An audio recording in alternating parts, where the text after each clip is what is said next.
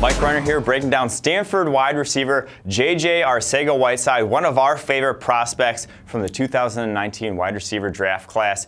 Here he is lined up against Oregon, and this was his calling card at the college level. He is absurdly good in contested catch situations, has incredible body control, incredible strength to box out defenders, and at the goal line for Stanford, they would simply tell him to run straight at the cornerback, box him out, and come down with it. As you'll see here, just straight at him, ball goes up in the air, he decides to box him out, came down with it. He did that a handful of times this past season for Stanford. That sort of ability is rare. Just the body control that he possesses is absurdly good and makes him a first-round type of prospect in this draft class.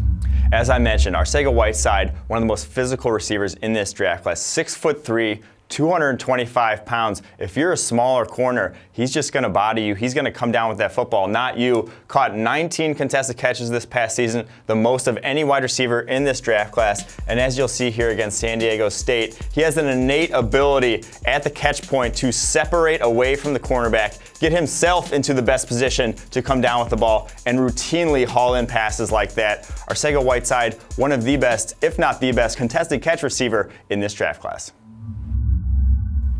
If you've read anything about this receiver draft class or watched any of the other film rooms of the receivers in this draft class, you probably know there's a ton of guys who have size, who can make contested catches. But what I think separates Arcega-Whiteside from a lot of those guys is his ability to gain separation down the field. He did that a lot better than the other 6'4" and 6'5" receivers in this class. As you'll see here against Oregon, the vertical route tree, he routinely could get clean releases off the line of scrimmage, space away from the cornerback, and then the ability to haul in passes down the field. As you'll see here, he's going to be over there at the top of the screen.